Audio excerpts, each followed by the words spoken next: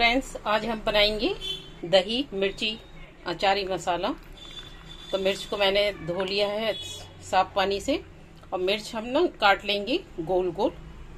तो उसके लिए थोड़े से खड़े मसाले भी चाहिए हमें। तो मैंने ये कलौंजी लिया है चाय की आधी छोटी चम्मच, सौंफ ले लेंगे चाय की आधी चम्मच, मेथी दाना थोड़ा सा ले लेंगे चौथाई चम्मच, चाय की आधी चम्मच जीरा, और ले लेंगे लहसुन। लहसुन अगर आप नहीं खाते हैं तो लहसुन ना डालें। और ले लेंगे दही, मैंने 100 ग्राम दही लिया है।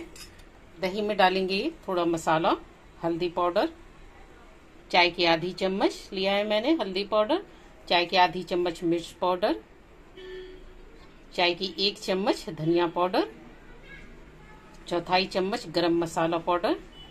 दही में मिक्स कर देंगे।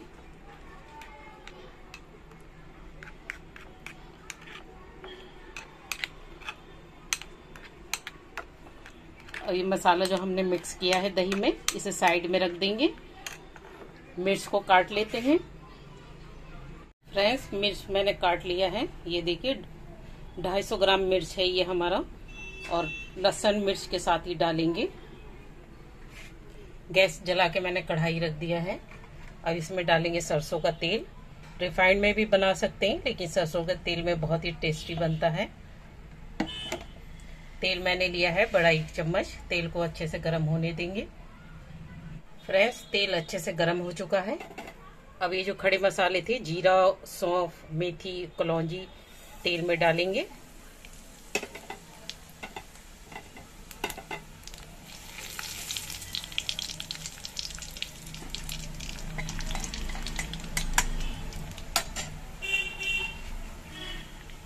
जीरा और सौंफ सब चटक चुका है। और मिर्च और लहसुन डालेंगे।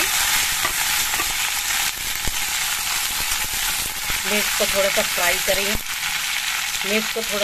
करेंगे।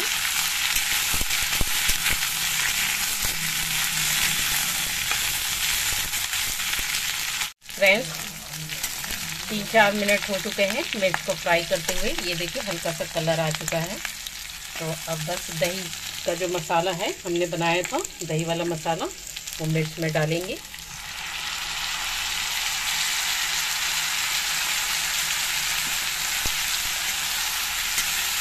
अब बस चलाते रहना है, क्योंकि हम अगर छोड़ देंगे तो दही फटने का डर रहता है, और दही फट जाएगी तो फिर सब्जी अच्छी नहीं लगेगी। तो चलाते रहेंगे। गैस को मैंने इस टाइम हल्का कर दिया है। ये देखिए दही ने अपना पानी छोड़ दिया है। पानी हमें अलग से डालने की जरूरत नहीं पड़ती है। और बस गैस जो है मीडियम कर देंगे और पकने देंगे। दही के पानी में ही पक के तैयार हो जाएगा ये। अब डालेंगे नमक स्वाद के अनुसार।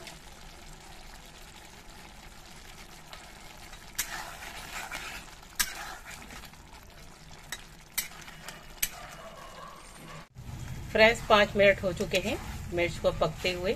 ये देखिए सूख गया है पानी। अब मिर्च भी गल गया है, लहसुन भी गल चुका है इसका।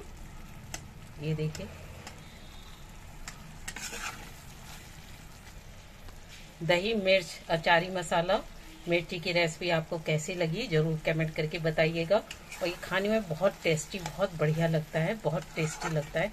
कोई भी सब्जी हो, दाल या सब्जी कुछ भी हो, उसके साथ खा सकते हैं। और रोटी के साथ तो बहुत ही अच्छा लगता है। तो फ्रेंड्स, रेसिपी अगर अच्छी लगे तो जरूर कमेंट बॉक्स में कमेंट कीजिएगा।